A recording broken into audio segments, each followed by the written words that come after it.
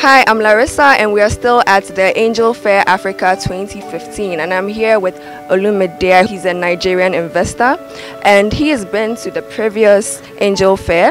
Olumide, we'd like you to tell us about the experience you've had and how is this fair different from the previous one?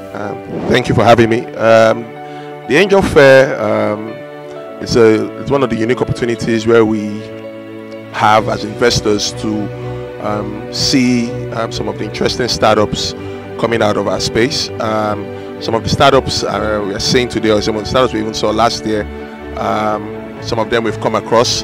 However, some of them we haven't, and that's because the organizers of the Angel Fair take their time to curate some of these startups and bring the ones who they feel are investment ready to the table. And the format we have with the Angel Fair is a 5-minute pitch session where we then ask some questions. So in that 5-minute pitch session, quickly one tries to understand the problem the entrepreneur is trying to solve, get a picture of the size of the market, feel the pulse of the entrepreneur in terms of how he's trying to tackle that problem.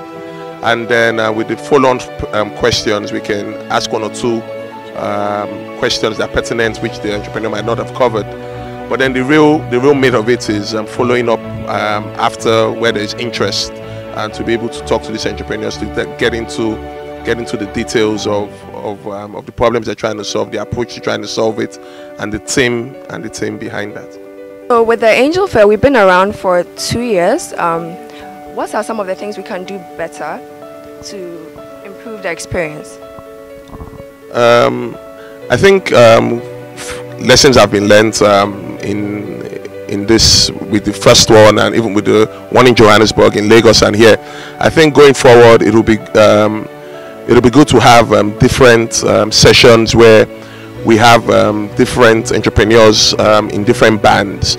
So like today we've seen entrepreneurs looking for $1 million, we've seen entrepreneurs looking for $50,000, we've seen entrepreneurs looking for $100,000. It'll be good for us to have this segmented and fragmented, where we look at entrepreneurs in a certain band, and then because they usually target and the appetite usually comes from in different investor buckets, so we can streamline that. So there's always room for improvement, I guess.